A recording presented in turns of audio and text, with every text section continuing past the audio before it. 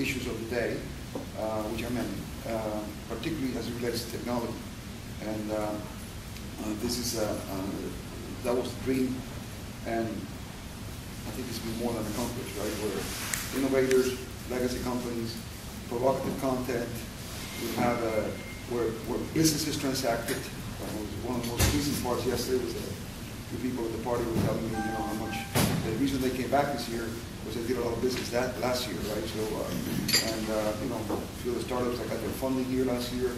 So that's what it is, right? And all that ecosystem, priming that ecosystem in a way that that then result in headlines such as Nancy's. And by the way, I'm not saying this is just us. eMerge is really only the platform. This is really a movement that's being fueled by a lot of sources in our community, like United Foundation, the county, the state, and etc. But I think what eMerge has done, and what we'll continue to do, is just gel that movement. And I think the best example is really what happened with Art Basel, right? I mean, Art Basel, I grew up in Miami. Miami was not the art capital of the world. As a matter of fact, if you were an aspiring artist, you will be anywhere but Miami. You will be in Barcelona or Paris or, you know, New York, but not Miami. And look what happened with Art Basel, right? And, you know, etc. So this is what Art Basel is gelled. It gelled something that was already happening, and that's what we hope. And that's what that was the dream for eMerge. It's actually taking root a lot faster than we expected. So that's why we're so proud to have all of you here, and you know, keeping our fingers crossed for the next 48 hours. It's like giving birth every year. So with that, I'm happy to take any questions that you have. Please. I have a sort of more complicated question, not for you, but I hope to have a simple I write for a magazine out of Dubai, which is concerned with investment. And are we at the point, recently, you mentioned Art Basel, recently I wrote about art as an asset class. And are we at the point where startups in Miami are becoming an asset class? Look, I think an asset class, I mean, compared to art, it's not the same asset class, right? Because you cannot go and have, you know, get your bankers to finance them, you know, and borrow money, etc. But I believe startups are bigger than art itself, because what startups do is really where it all begins.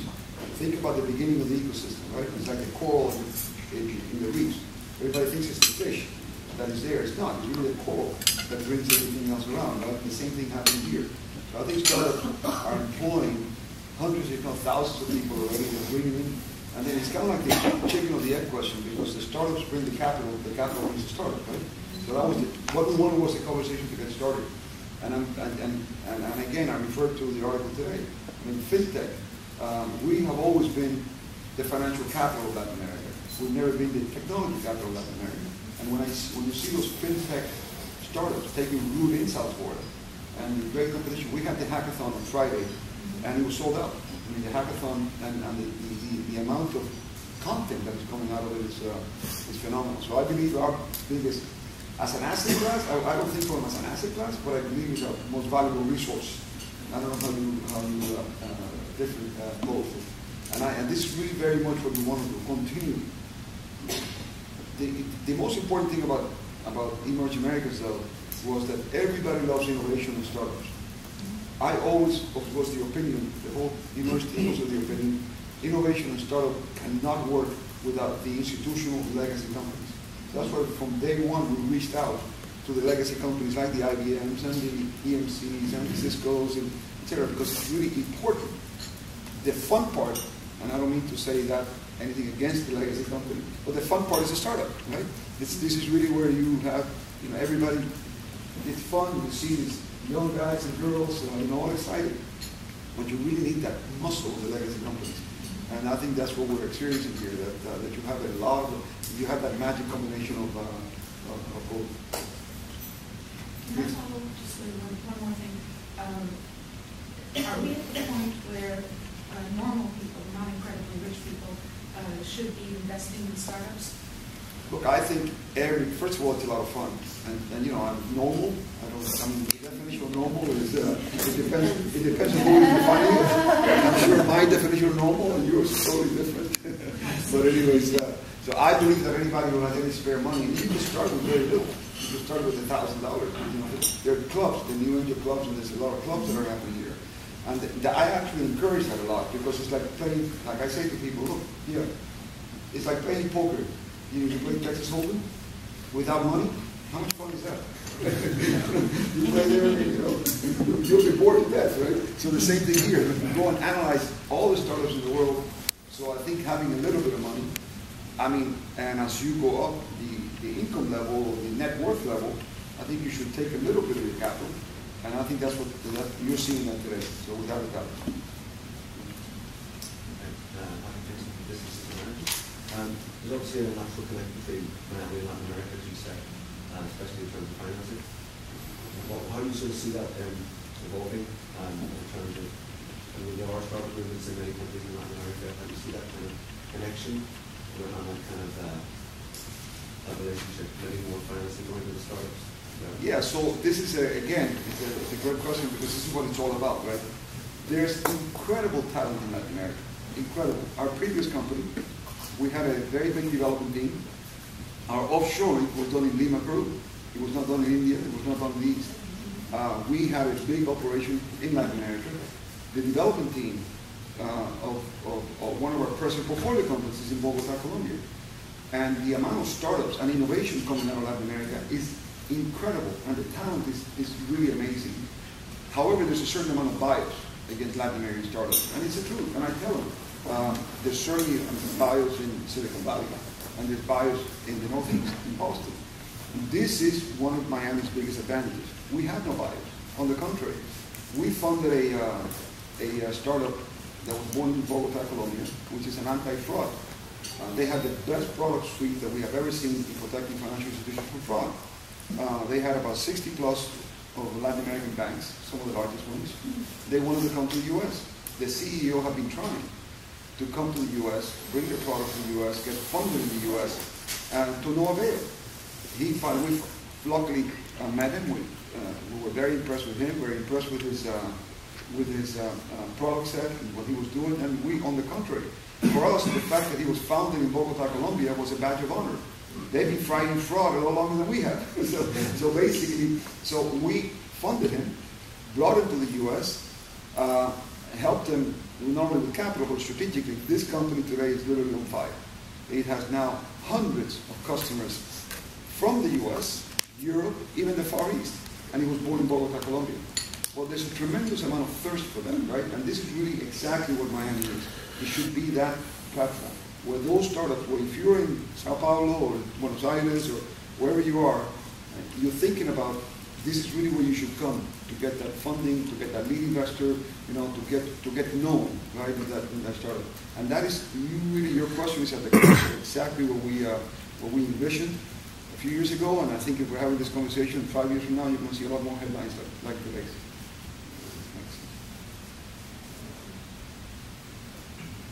Manny, quick question. Ron ran for executive. I don't know if Ron, that was who took that picture of Javier anyway? You look good, right? You look good. Melissa, my daughter, she always looks good for Javier. I know. I told him we had to pay extra for that. Thank you, though. Thank you. It's a great piece. Thank you. Yeah, it's a really great piece. I appreciate that. The question really is, you know, I've been involved since day one, since prior to day one, and you know, I've worked with you and I've seen it grow. From an internal standpoint, this year to get that sold out message on Saturday morning was really impressive. And but I tell you, it wasn't impressive to us because we didn't want to do it. I know. It was a big internal debate. You know, do we really do this? Because I mean, I don't want to discourage people. You know, it was just literally a matter of us. It's like last night at the party.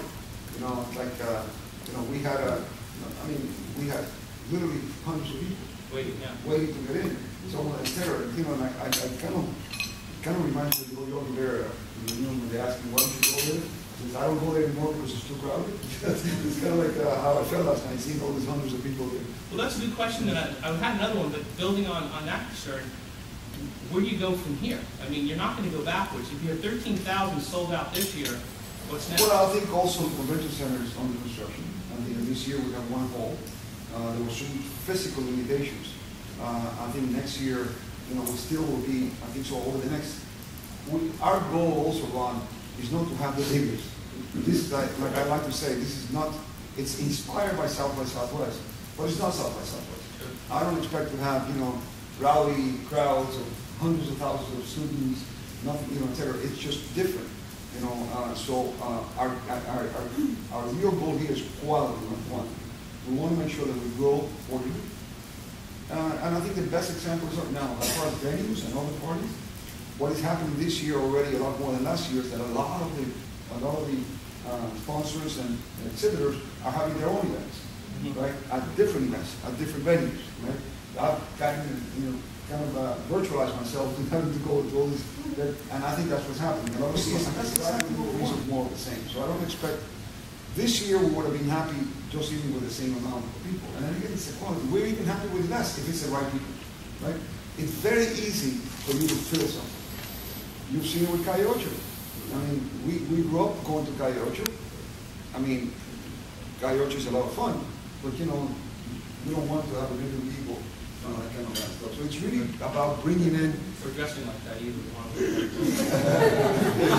Well, again, dress is in the taste of the whole. Right? So anyway, does that make sense? Congratulations. Yes, very much so. Yes, congrats. Yes, sir. Juan Garcia from Digital Trends. A little bit of following up on the question of my colleague here. How much do you think Latin America is changing because of technology, socially, economically, and politically? How much do you think it's changing, and how much do you think it would events like this would impact, the lives of people that they're living over there, obviously in a different condition than us? How much do you think that will change? I don't have a percentage, but I will tell you it's a lot, huge. It's a very interesting statistic about Latin America. The internet penetration in the U.S., we're about 90+%. We're almost fully connected, right? The social media utilization of the U.S. is around 65%. In Latin America, the internet penetration is only about 50%, right? So 50% of the population. Social media utilization is 90+%, almost 100%. So the utilization of social media is revolutionized Latin America. It's revolutionized. The communication between these young generations are communicating in ways that it was not, and that communication is impacting every aspect of their life, from being able to create a startup, to politics, to economics. So I don't believe there's anything impacting Latin America more than technology, right? And the fast change. One of the advantages that Latin America has is that the legacy infrastructure was not very robust.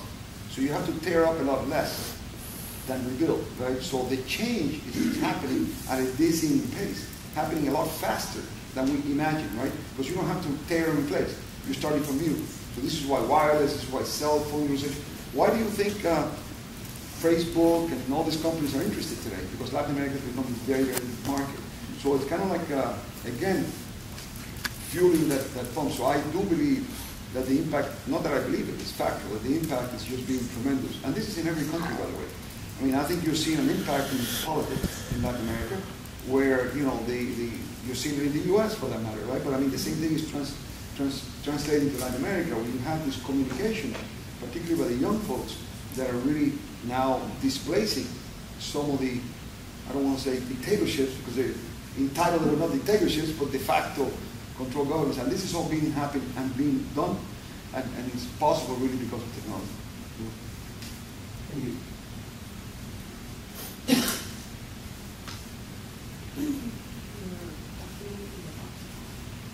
Mind talking. Oh, okay. No, thank you.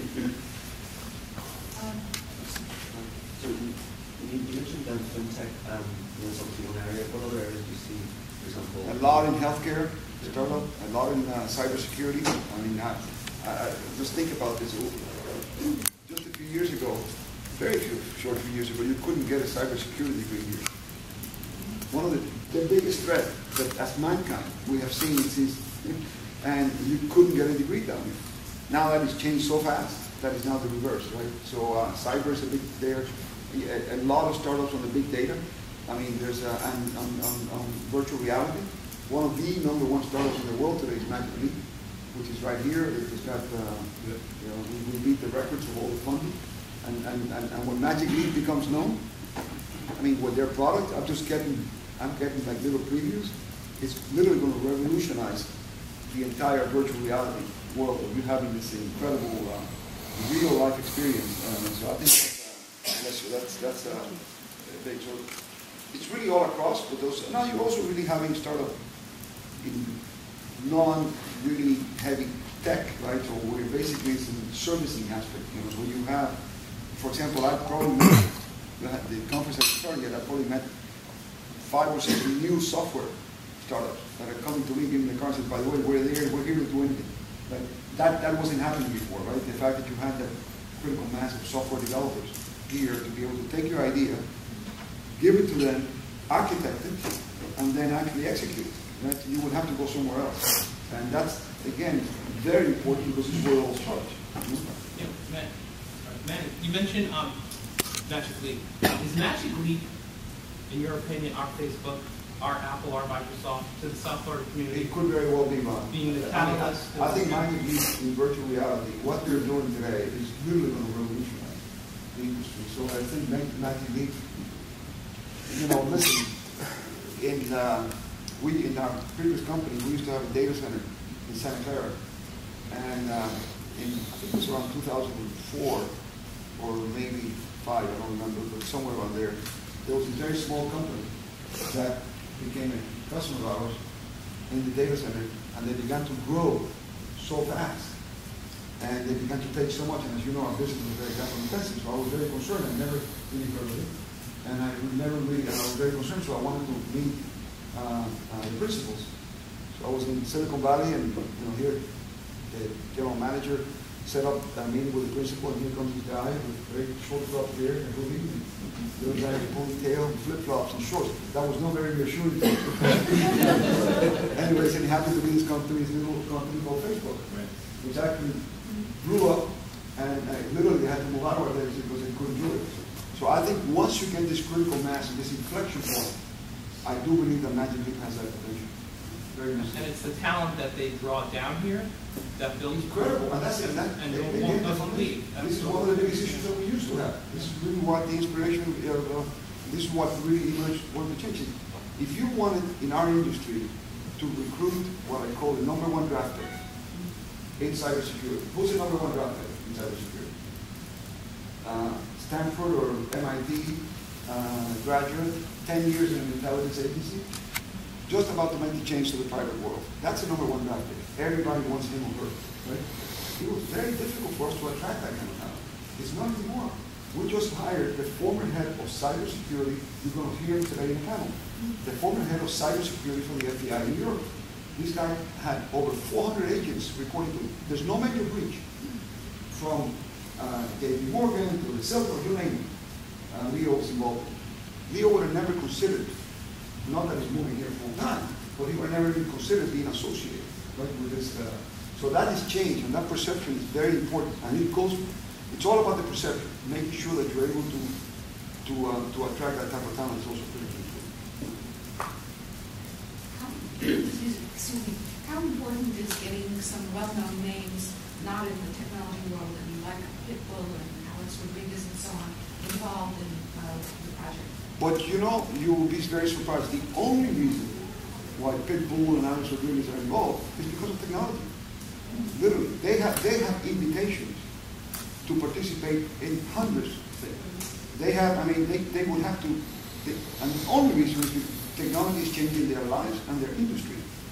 There's no industry that is being disrupted more than music. Zero. No. Right? I mean, you talk about it. My son, who's right here, he's a musician, comes from Nashville. It takes a Cuban-American kid from Miami to be a good country musician. Anyway, and his industry, we talk about it all the time, is being revolutionized by technology. That's the only reason when we met Pitt and began talking to him about this, he jumped on. Same thing with everybody. Alex, his athletes today, their entire life is a big data. Everything's about data today, right? So his world is all about technology being revolutionized. So the reason why Alex Rodriguez said, now, is it important for the conference? Of course it is, because they bring the headline. But we would not have attracted them had it not been for technology. Yes, sir. Where do you see the music industry in the future then, with technology and the startups here? I personally work for Viacom MTV, so they're #1 example of being disruptive. Yeah, look, there's going to be, it would have to be a long conversation for me to discuss with you the future of the music industry, but there's going to be a great panel tomorrow, by the way, where the CEO of CNBC, Mark Hoffman, Cesar Conde are having a panel moderated and with Pitbull, where they're going to talk about the future of the music industry. You should check that one out because it's going to be affecting your industry directly. But I think it's just the beginning. I think that the music industry, given everything that is going on, you know, the difficulty of artists monetizing their talent, their content, is being changed now. The artists are beginning to drive it. The fact that they're able to distribute this content with having to be subjected to the rules of a big label. And you've seen it over and over again, right? And you continue to see it over and over again, where these artists are being able to take their content, produce it at a reasonable cost, and distribute it through a social media campaign, all at a very, very modest cost, was impossible. Right. People think that the biggest revolution is the way you actually listen, like to Spotify or Pandora, etc. I think that's the biggest change. Is that if you're inspired, you have the talent, you can able to go and do it yourself. This was unheard of, right? Right. You could have been the best guitar bass. You could never have done this before on your own without the help of the big label. Right? Okay. Yes, sir. I'm curious about building ecosystems. So as we're building the ecosystem in Miami, do you see mistakes that mature ecosystems have made that we can leapfrog to kind of like exponentially get ahead? Yeah, I mean, as far as, I don't know about mistakes, because things evolve. And you know, and it takes a lot of effort from a lot of everybody, right? Like I said, this is not just about eMerge. And I think one of the things that is very important, very, very important, this is one of the things that I did from the very beginning, is to be inclusive, right? Because what happens is, Silicon Valley, I mean, we had a big operation in Silicon Valley. I know Silicon Valley extremely well, spent a lot of time there. And Silicon Valley tends to be cliquish. You know, if you're not part of the clique, it's really very difficult for you to penetrate. And I think that this is one, I mean, to a lesser extent, Boston, even though Boston is also cliquish. We also have one of our companies headquartered there. So I think one of the things that learning from those, having experienced that personally, right, trying to break into these ecosystems where I didn't belong, you know, and I think one of the things that we emphasize from the very beginning, and I think you will see it by the attendees, by the level of exposition, is the inclusive, right?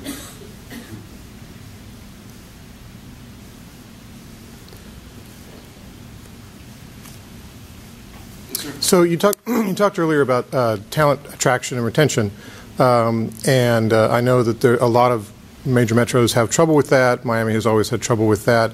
Obviously, the #1 thing for talent and attraction and retention would be good-paying jobs. But beyond that, what else can Miami do to compete with those other? Because everybody's kind of like undergoing this tech revolution now. There's a whole lot of cities that are really looking for the same talent we're trying to attract. What else can Miami do to help attract and retain that talent, aside from offering good jobs at good rates? Miami has a lot. I mean, Miami's, you've seen it. The explosion of growth in Miami is, a lot of it has nothing to do with technology. A lot of it is the fact that we are the capital of Latin America. You know, our geography, our weather, our tax system. You know, I mean, it's a big deal when you move down here. You know, as a tax refugee. I mean, every time when de Blasio was elected mayor of New York, we celebrated down here, right? We let him continue doing that. California, the migration out of California. You know, you can migrate. Obviously, you have to come to Florida or Miami. So I think there's a lot of advantages down here. The fact that our education system now is up to date. So it all kind of works together. But you know. I tell you, I have no issues with people visiting us, right? So I think we have a lot to offer. Like all major metropolitan areas, we also have our issues, right? But I do believe that overall, all our offering is far superior to a lot of our competition. And the one thing that is really our biggest competitive advantage, and one of the things is really this entire inclusion of Latin America. You know, 700 million people, which basically don't have a capital. If you think about it, you know, there's no, And I think that's really our biggest advantage, and it's almost impossible to change that. But however, you know, there's a lot of other people vying for that as well, right? Like it's Atlanta, like you know, Dallas and Houston, etc. But I think overall, we certainly can compete very well. Thank you. Okay, one last question? Nothing else? Well, if not, I hope you have a fantastic 2 days. Very proud to have you here. Thank you for all your coverage and support, and have fun.